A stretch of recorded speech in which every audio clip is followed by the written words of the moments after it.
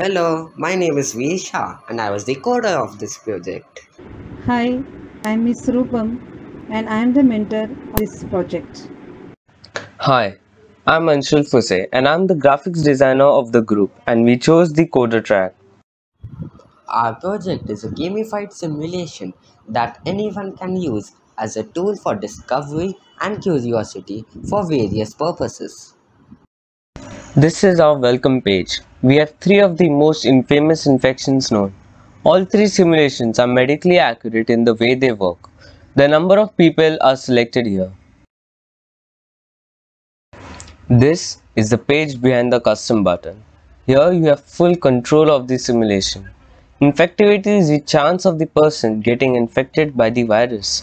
Deadliness is the strength of the germ on the human body. Death rate is the number of people who can die. We have three types of people in our simulation: immune, infected, and unaffected.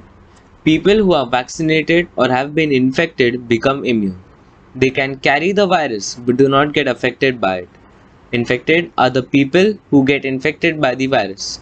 They can carry the virus and spread it much easily to others. They can die too. This chance is determined by the death rate. Unaffected. People who aren't infected by this virus nor are immune to it. They are vulnerable to it and can get infected if they come in contact with the virus.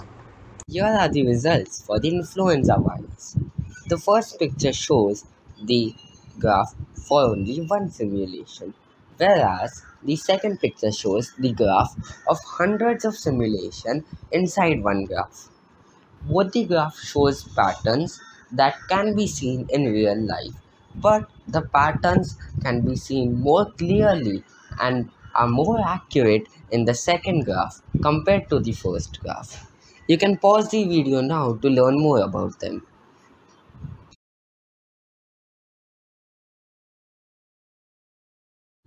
Here are the results for the Black Death pandemic.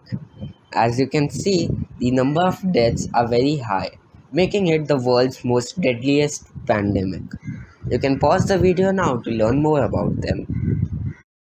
Here are the results for the COVID-19 pandemic according to our simulation.